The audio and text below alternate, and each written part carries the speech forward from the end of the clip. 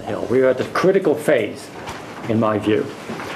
We have this monstrosity of central planning.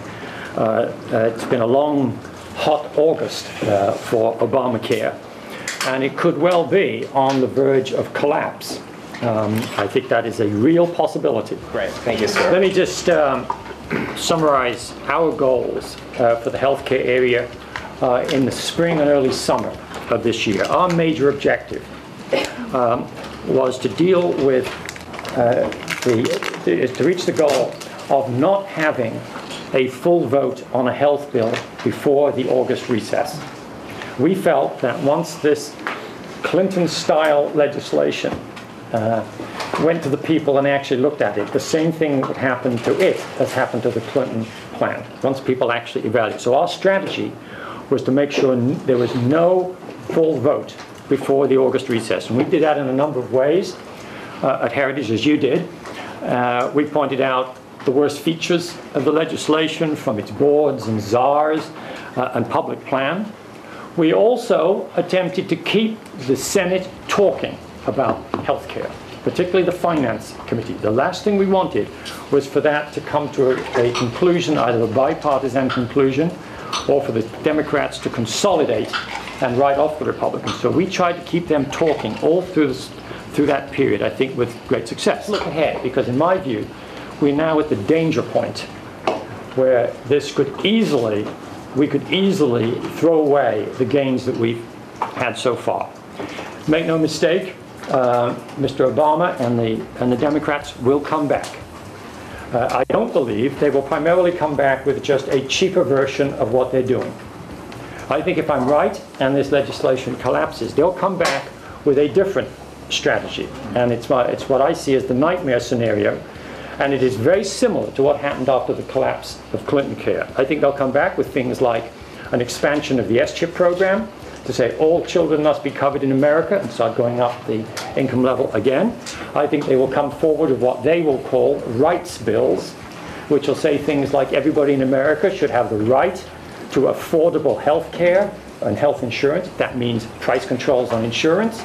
They will say everybody should have the right to affordable drugs, which that means price controls on pharmaceuticals. I think you're getting the picture, that this is in fact what will happen. Tax-neutral tax reform is precisely what we should be arguing for, in my view.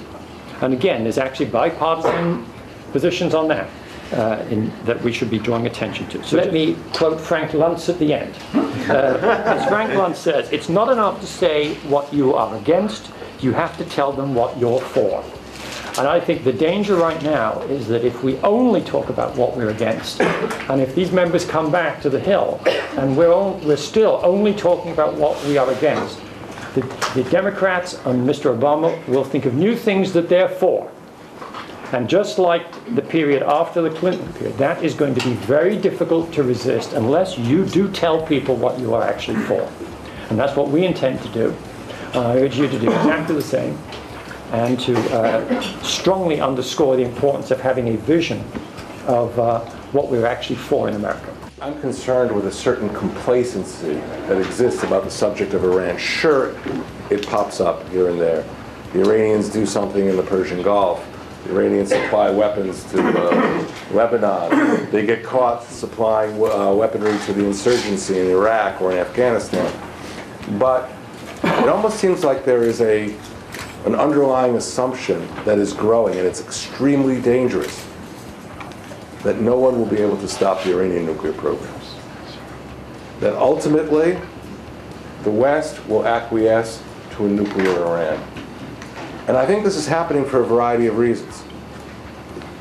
One reason is that people are saying to themselves, well, you know, North Korea went nuclear, the sky didn't fall. Pakistan went nuclear, the world survived. So it won't be pleasant having a nuclear Iran, but the world will live on. It's not such a great disaster. There's also a sense that it's far away. If you're in North America, well, that's Lebanon, that's Israel's problem. It doesn't affect the security of the United States. It doesn't affect the security of the United Kingdom. And my concern is that this issue hasn't been fully analyzed. There is also an underlying assumption that, hey, there was deterrence once upon a time during the Cold War. The United States had Minuteman missiles, had Trident submarines. It held at bay the enormous nuclear strength of the Soviet Union.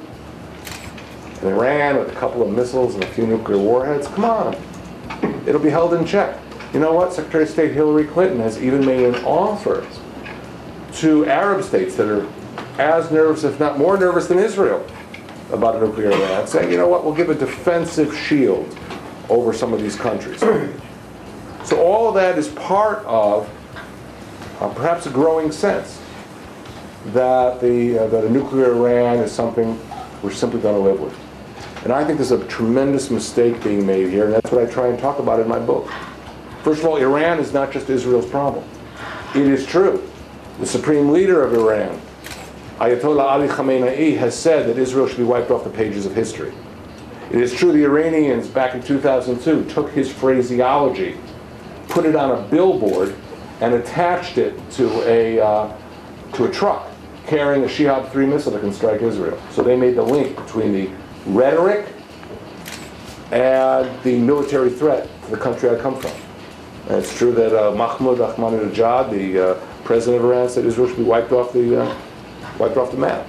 It's very close to his original statement. But Iran is now projecting power all across the Middle East, and it will affect the whole Middle East.